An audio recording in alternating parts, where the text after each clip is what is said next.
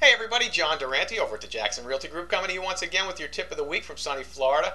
Got a real quick tip for you guys this week. You know, one of the most common questions or statements that I get from people that I'm working with who are looking to buy a house is this neighborhood safe? Or can you just show us safe neighborhoods? We want to live in a safe neighborhood.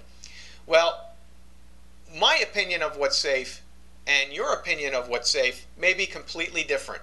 So what I always tell buyers is once you've found a neighborhood that you like, what you need to do is contact the sheriff's office for that particular community, that services that particular community, and ask them to send you a criminal activity report for that community. They'll usually do it for free.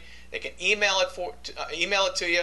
I usually ask for about 6 months to a year activity, and just to see what's going on in that community, and that will tell you in black and white exactly what's going on in that community, regardless of what anybody tells you about what's going on in that community. You always want to be safe in that regard and cover your bases. Make sure that you're moving into a community that's safe. Little tip for you there.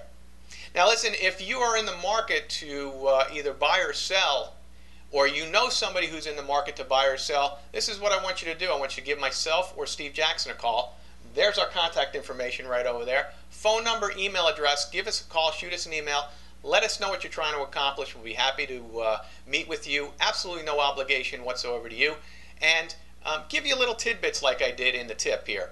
And I mean, that's what we do. We are experts in the real estate market here in the Palm Beach County and surrounding areas, and we'll be happy to meet with you.